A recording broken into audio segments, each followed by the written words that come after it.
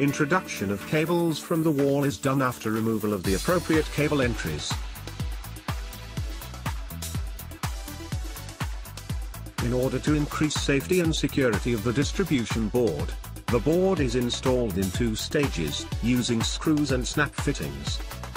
The surface area of the cable entry flange is largest in this type of distribution board, and amounts to 40 × 235 mm. Description of the cables is simplified, thanks to the engraved alphanumeric markings. The recess box in the distribution board is fitted with 21 cable holders. The shape of the holders helps to stabilize cables using clamp bands. The number and arrangement of the holders vary, depending on the width of the distribution board used.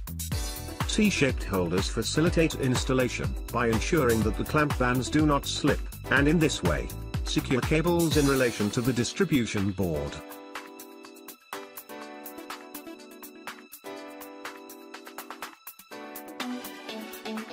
After fixing the cables, it is easy to mark the locations for openings to be cut in the cable entry flanges.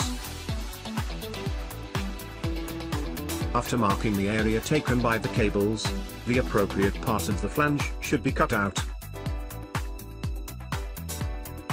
The design, as well as the materials used for the cable entry flanges, enable easy cutting of openings, for example with a utility knife. The recess box has thinner areas, and ribbing in the side and rear walls for the introduction of conduits and cables. Up to 10 openings can be made in the rear wall of the flush-mounted box. Their size, number and location is optimized for a typical flush-mounted wiring installation.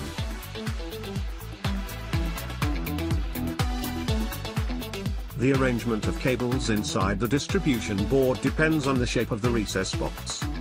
Cable clamps fitted along the lateral areas enable rapid installation of successive cable connections.